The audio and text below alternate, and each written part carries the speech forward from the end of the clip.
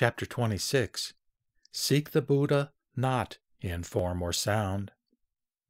Then the Buddha inquired of Subhuti, "What do you think, Subhuti? Is it possible to recognize the Buddha by the 32 physical marks?" Subhuti replied, "Yes, most honored one, the Buddha may be thus recognized." Subhuti, if that were true, then Chakravartin, the mythological king who also had the 32 marks, would be called a Buddha.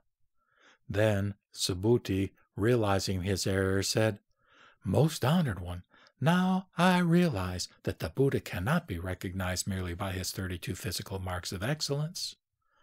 The Buddha then said, "Should anyone, looking at an image or likeness of the Buddha, claim to know the Buddha and worship him, that person would be mistaken, not knowing the true Buddha."